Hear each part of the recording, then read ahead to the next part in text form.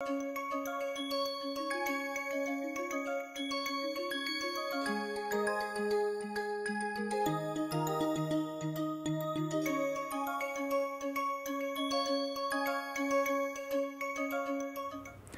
have a look at how the Mohr circle can be used graphically to solve problems. There is one way of using calculator and we will see how it can be done. The other way will be use of graphical means. So, what is the problem? Imagine there is a given sigma 1 some amount 12 Pascal, there is a given sigma 3 amount, let us say 2 Pascal, and theta is equal to 25 degree, and the question is how much is the sigma n and how much is the sigma s. So, what does this mean? That means since I have given the positive magnitude, so they are compressional, and theta is equal to 25 degree. On such a plane AB, how much is the normal stress and shear stress acting? One way is that you use the equations and straight away using calculator you can find out. The other is a graphical means that I want to explain right now.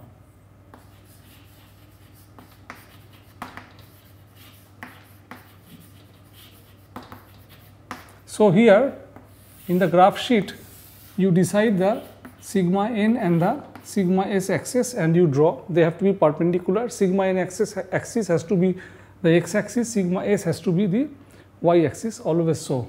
Now, here we define a scale. We define, let us say here 1 centimeter is equivalent to 2 Pascal. We define the scale. So, therefore, as per that, sigma 1 will be equivalent to 6 centimeter and sigma 3 will be equivalent to 1 centimeter. Next, I will plot sigma 1 and sigma 3 manually on the sigma n axis. How to do that? So, from here I will move 6 centimeter somewhere and I write this point as sigma 1 comma 0, which has basically a coordinate 6 comma 0. And now the sigma 3 will be plotted as 1 centimeter. So, its coordinate is sigma 3 comma 0. So, maintaining the scale that we decided, we plot sigma and sigma 1 and sigma 3. The scale should be defined in such a manner that this point should not run away from the page and the Mohr circle should not be very big.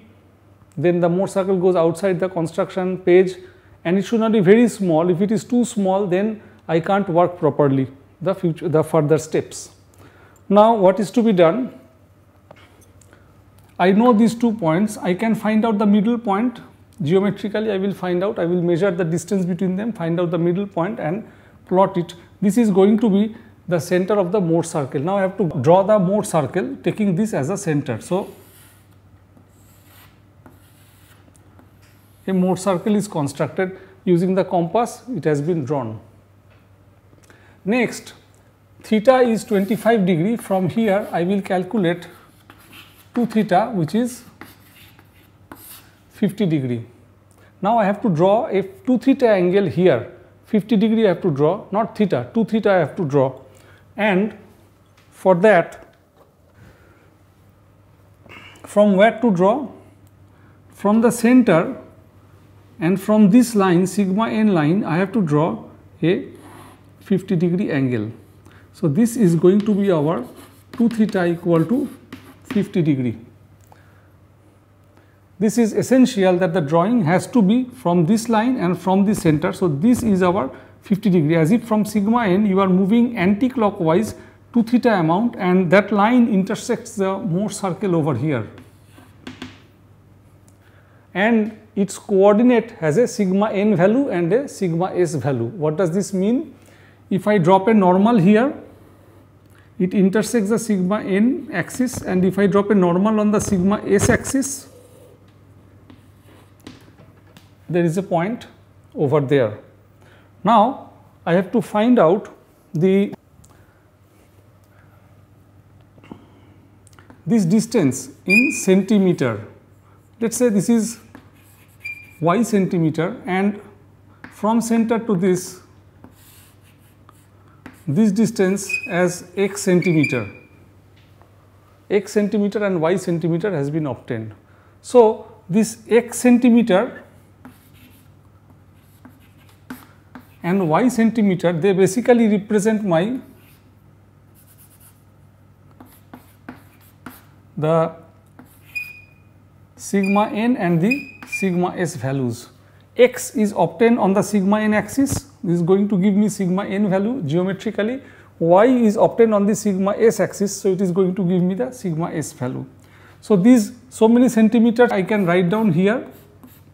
Then this centimeter has to be converted to Pascal following some scale. What is the scale? The one which we chose, 1 centimeter equal to 2 Pascal.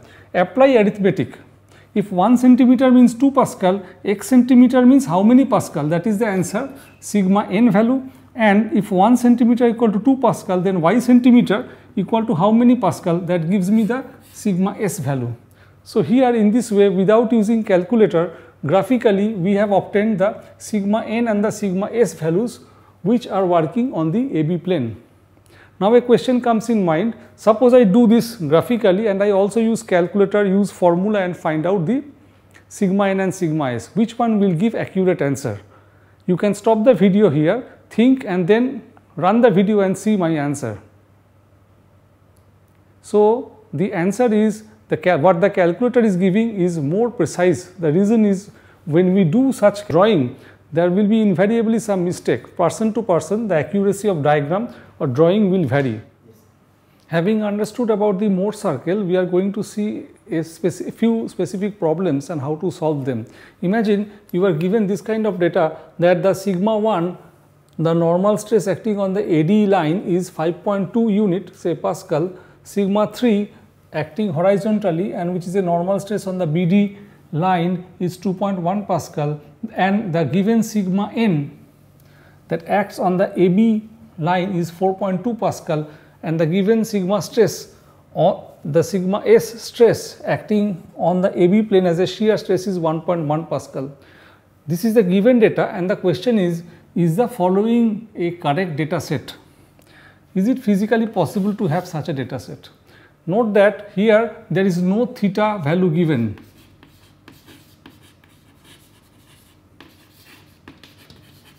That means that the deep of AB plane or the deep of the AB line into the theta is not given. How to solve it? I would request you to stop the video, think about it and then click and have a look. I hope that you have stopped the video. Now here is the solution. Recollect this is the formula of sigma n and recollect this is the formula for sigma s. Sigma n term involves sigma 1. So, sigma n is a function of sigma 1, sigma 3 and then theta term, and I am writing outside this that cos 2 theta term is there. There is cos 2 theta term over there, and here sigma s I can write as a function of sigma 1, sigma 3 and theta. Both sigma n and sigma s are functions of these, however, the expressions are different. So, these two does not mean the same relationship, and in detail I can say that this theta is basically there will be a sin 2 theta term is there. Now, from this data set one can calculate the cos 2 theta value. Sigma n is known, sigma 1, sigma 3 are given, so cos 2 theta can be calculated, and from this equation putting these values one can find out the sin 2 theta values. There will be really an AB plane present with a dip theta only if this relationship is maintained.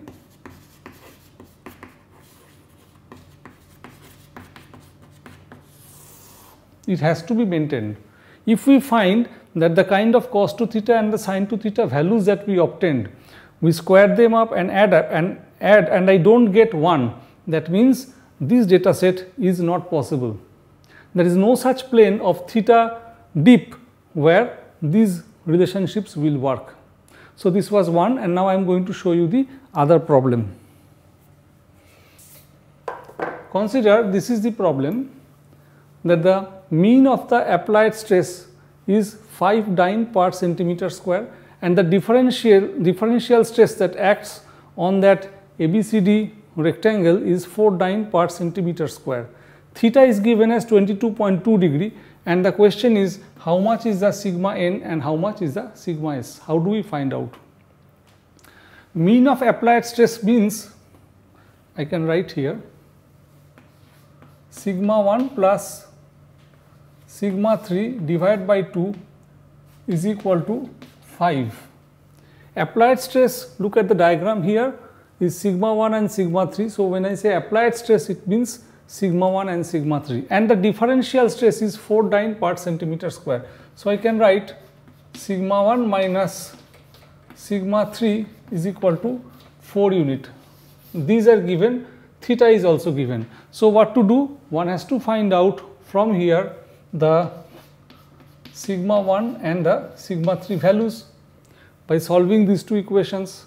Once this is known and theta is given 22.2 degrees, then we can apply the standard formula and find out the sigma n and sigma s. What was the formula?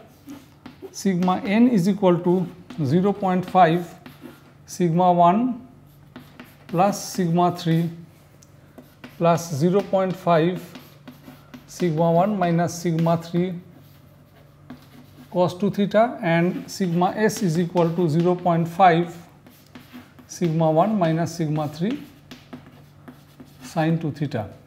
So, by applying this formula, we can find out sigma n and the sigma s values. But this is not the complete solution. In fact, this is just one possibility. So, from the given information, this is just one possibility.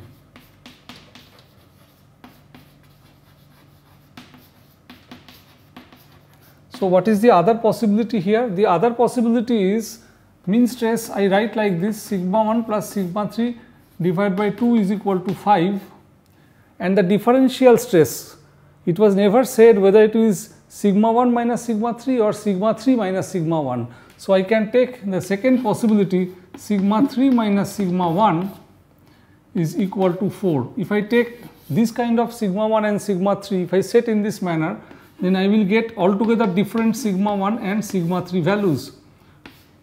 So, in this case, sigma 1, sigma 3 can be calculated by solving the two equations. Theta is given, then apply these over there, here and here, find out sigma n and sigma s. So, in this way, from this single given information, there will be two possible answers.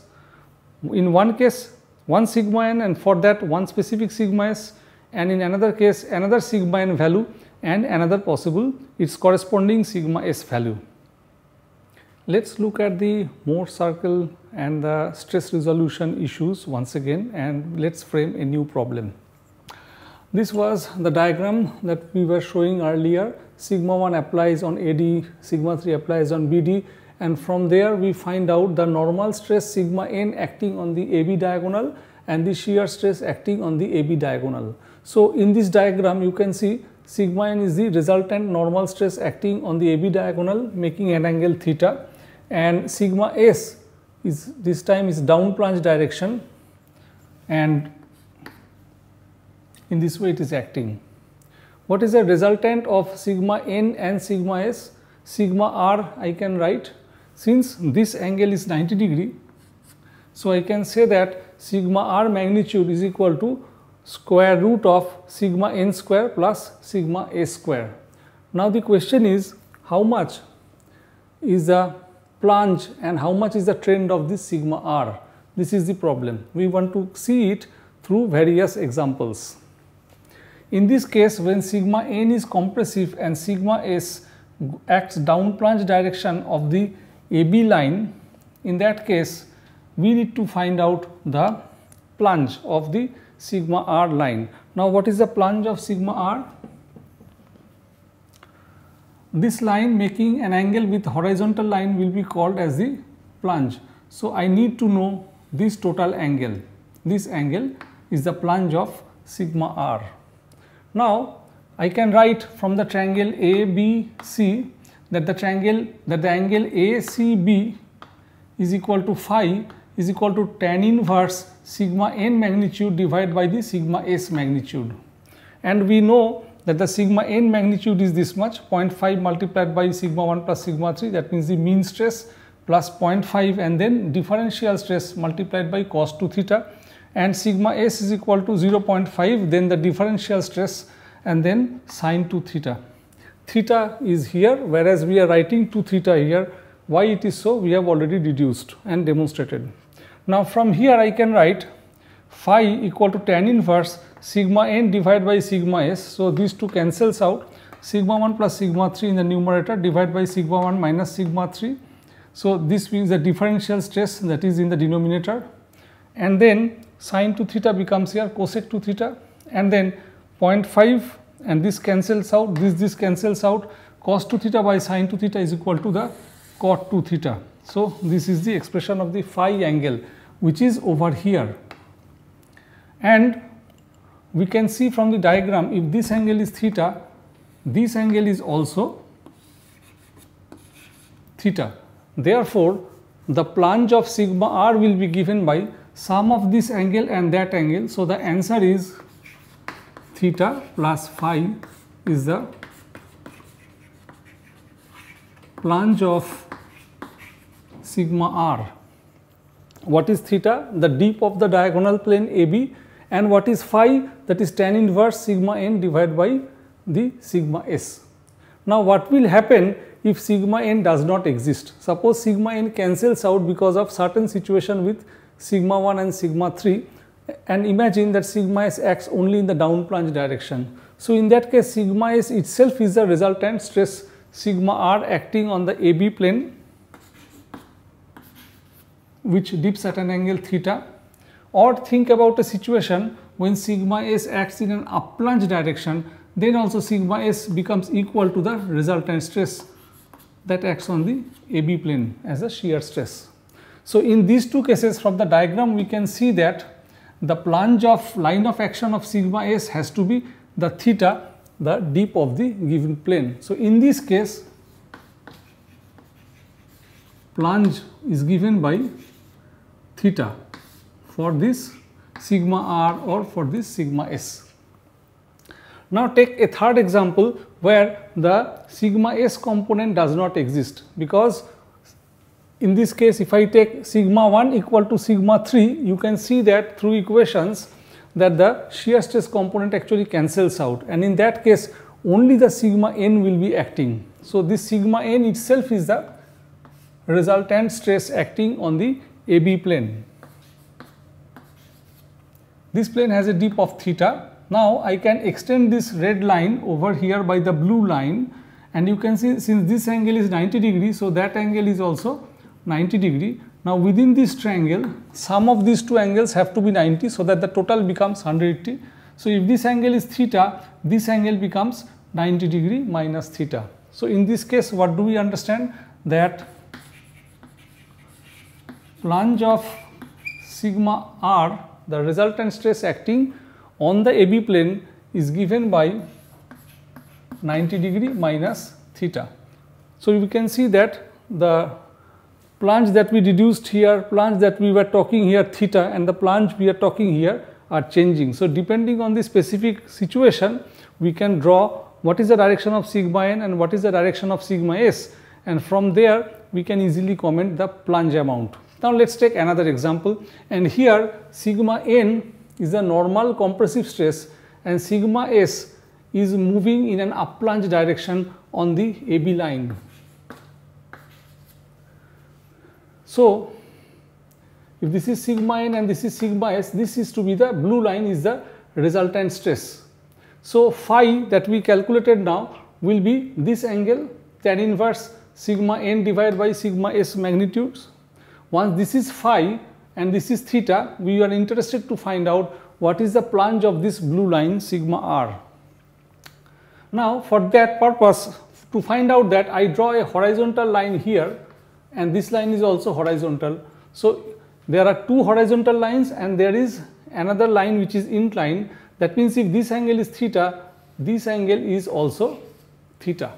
So in that case, the plunge will be given by this angle, and I can understand that this total angle phi minus theta angle is equal to plunge. So I can write here phi minus theta is plunge of sigma r, the resultant stress. Now let us take another example where theta is the dip of the plane. This is the AB plane. We are looking at two-dimensional cross section, and sigma s acts in down plunge direction, and sigma n, the normal stress, acts in an extensional manner on the AB plane. So if these two are the vectors, I can think of the resultant vector by this blue line. My question in this case also is, how much is the plunge of this blue line? To find out that, I draw a horizontal yellow line over here. So if this angle is theta, this angle also has to be theta, because there are two parallel lines and there is an inclined line there. So if this is theta, that angle is also theta. Now from the diagram we can clearly see that this is the plunge of the sigma n stress axis, and how much is that? This is given by the total angle phi, minus theta. So phi minus theta here is plunge of sigma r. Say on this AB plane, sigma n is the extensional normal stress that acts, and sigma s is the shear stress that acts in an up plunge direction. In that case, the resultant sigma r will be oriented by vector addition can be done. One can draw a parallelogram and find out the sigma r direction. In that case, phi angle will be given over here, sigma n divided by sigma s and then tan inverse, which we have already seen over here. Phi is given by tan inverse this. Now in this case, if I draw a yellow horizontal line like this, and this line is also horizontal, these two are parallel lines, there is an incline that intersects. Theta is the dip of the AB plane, and we are observing in two-dimensional section. So if this is theta, this angle is also theta. Now what is the plunge of the sigma r direction? It is the total angle. The total angle given by this yellow arc will be equal to this theta amount plus phi amount. So I can write here that the plunge of sigma r in such a situation is given by theta plus phi. So I have talked about various cases where the plunge has been calculated. What about the trend? Because plunge and trend together makes the attitude of a line, such as the line of action of the stress. Let us look at here. We see that on this two-dimensional plane we are constructing the diagram in such this particular case only. This line has a downside towards the right hand side direction, and the AB plane also has a downside towards the right hand side direction. So here if AB is dipping towards say northeast, that means the trend of AC line is also northeast. If it is x degree, then for the AC line it is also the x degree trend. In case of AB, we say it is a dip direction, whereas for a line of action stress, we do not call it dip direction, we call it a trend. A line has plunge and trend as the two components of attitude. Now here we can see sigma s equal to sigma r, and it is obvious that the dip here also, just like this, the dip direction of the plane AB is same as the trend of line of action of the sigma s or sigma r stress. Here what is happening? Here the plane is dipping towards right hand side, and in my position I can see that the line of action of stress sigma n, which is also the resultant stress, is plunging to the left hand side direction. So this means that if the plane has a dip direction towards east, this line's trend is towards west. If AB's dip direction is x degree from north, then in that case this line's direction trend is x degree plus 180 degree north. Here what is happening? We can look, the same situation has happened. This blue line is plunging in opposite direction of the deep direction of the AB plane. So, if this is east geographic direction, then sigma r's trend will be west or 180 degree in addition to that. Here what is happening? Here I can see the resultant stress is acting in an extensional manner, and this is the direction towards which the line is trending, which is opposite to the deep direction of the AB plane. If the deep direction of the AB plane is towards, say, northwest, then the line of action of stress has a plunge towards southeast, and the resultant is acting in an up plunge direction. What about this? Here also, are they same? No, they are different. Here the line is plunging towards my right hand side, which is same as the deep direction of the AB plane.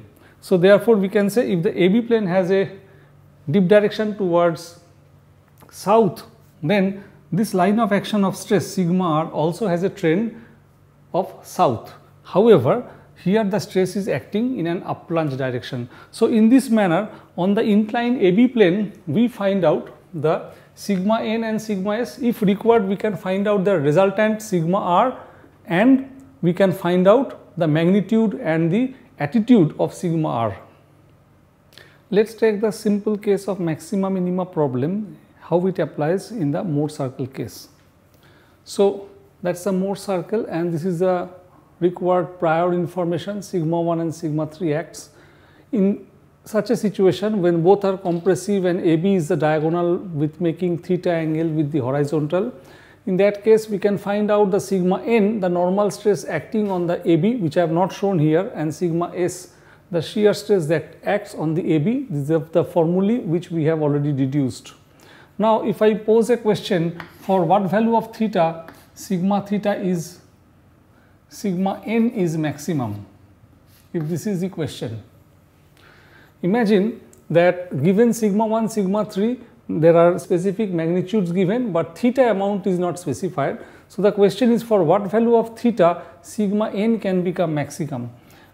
Now, in that case, look at this equation. This sigma n will become maximum when cos 2 theta becomes maximum. When cos 2 theta is maximum, that means it can be 1, that means 2 theta can be 0 or theta can be 0 degree. If theta can be 0 degree, then how much becomes sigma s? Sin 2 theta, that means sin 0 equal to 0. So, sigma s becomes 0. So, we observe that when sigma n value is maximum for variable angle of theta, and what is that theta? Theta becomes 0 degree, the sigma s becomes 0. What is the maximum sigma n value? In that case, sigma n max is given by, this becomes 1, so it becomes sigma 1. Now, similarly, if I pose a question, for what value of theta sigma n is minimum, in that case the cos 2 theta has to be minimum, which can be 0. Cos 2 theta 0 means 2 theta has to be 90 degree, that means theta has to be 45 degree. So, what is the sigma n minimum value that we can write? Sigma n minimum value will be cos 2 theta is equal to 0. So, once it is 0, it is sigma 1 plus sigma 3 divided by 2. And in such a situation, when theta is equal to 45 degree, we are just curious what happens to the sigma s value. If theta is equal to 45 degree, then 2 theta means 90 degree, which was here. Sin 90 degree is equal to 1. So, then sigma s becomes sigma 1 minus sigma 3 divided by 2. So, this is the maximum possible value of sigma s. Why? Sigma s becomes maximum when sin 2 theta becomes maximum. Why I am saying? Because we have considered there are fixed given magnitudes of sigma 1 and sigma 3, and that there is only possible change in the theta value. So, therefore, from here what do we understand is this: when sigma n becomes maximum, sigma s is minimum, and vice versa. That means when sigma n is minimum, sigma s becomes maximum. Okay, now I will take you to another easy problem, should not be difficult. What if the crisp values are not known for some of the parameters? For example, say given sigma 1 varying from 3 to 7 Newton per meter square, they are positive, so they are compressive. Sigma 3 I have given positive value, that means sigma 3 is also compressive, and it varies from 8 to 11 Newton per meter square. And the question is, how much is sigma n and how much is sigma s? Well, here I have taken theta as having a crisp value 20 degree. So in this case, basically you have to apply this equation and this equation carefully so that you get possible values of sigma n and sigma s,